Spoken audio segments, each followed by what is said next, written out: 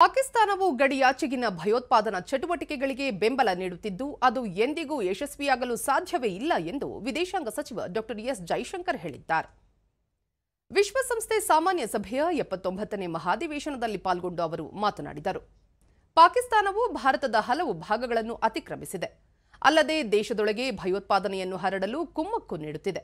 ಆದರೆ ಪಾಕಿಸ್ತಾನದ ಜೊತೆ ಶಾಂತಿ ಸೌಹಾರ್ದತೆಯ ಮಾತುಕತೆ ನಡೆಸುವ ಮೂಲಕ ಉಭಯ ದೇಶಗಳ ನಡುವಿನ ಬಿಕ್ಕಟ್ಟು ಬಗೆಹರಿಸಲು ಸಾಧ್ಯವಿದೆ ಎಂದರು.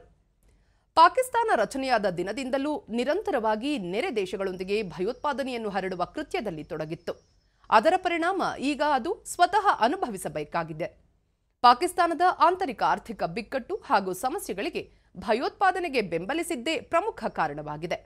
ತಾನು ಮಾಡಿದ ಕರ್ಮವನ್ನು ತಾನೇ ಅನುಭವಿಸುವಂತಾಗಿದೆ ಎಂದು ಅಭಿಪ್ರಾಯಪಟ್ಟಿದ್ದಾರೆ.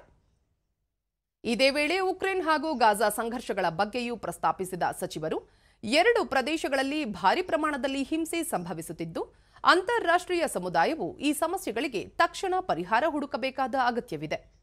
ಭಯೋತ್ಪಾದನೆ ನಿಗ್ರಹಕ್ಕೆ ಇಡೀ ವಿಶ್ವವೇ ಒಂದಾಗಿ ಒಗ್ಗಟ್ಟಿನಿಂದ ಹೋರಾಟ ಮಾಡಬೇಕಾಗಿದೆ. ಇದರಿಂದ ವಿಶ್ವವು ಎದುರಿಸುತ್ತಿರುವ ಹಲವು ಸಮಸ್ಯೆಗಳಿಗೆ ತನ್ನಿಂದ ತಾನೇ ಪರಿಹಾರ ದೊರಕುತ್ತದೆ ಎಂದು ಹೇಳಿದರು.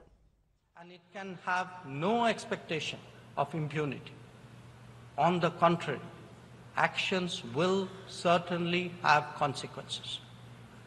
The issue to be resolved between us is now only the vacation of illegally occupied Indian territory by Pakistan, and of course the abandonment of Pakistan's long-standing attachment to terrorism.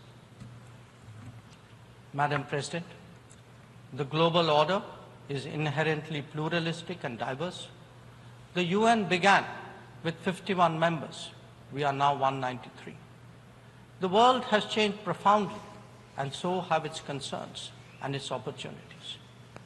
But to address both, and indeed to strengthen the order itself, it is essential that the UN be the central platform for finding common ground.